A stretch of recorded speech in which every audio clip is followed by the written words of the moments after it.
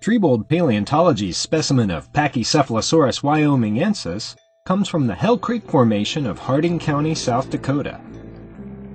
This dinosaur species was contemporary with some of the last dinosaurs to walk the Earth before the End Cretaceous extinction, including Tyrannosaurus and Triceratops.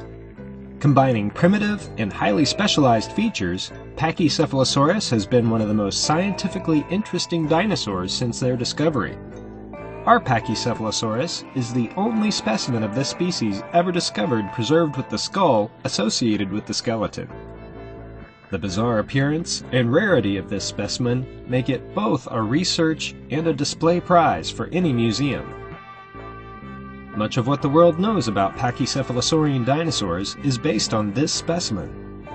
In fact, if you have seen a mounted pachycephalosaurine in a museum, like Pachycephalosaurus or Dracorex, it is most likely a skeleton TPI produced.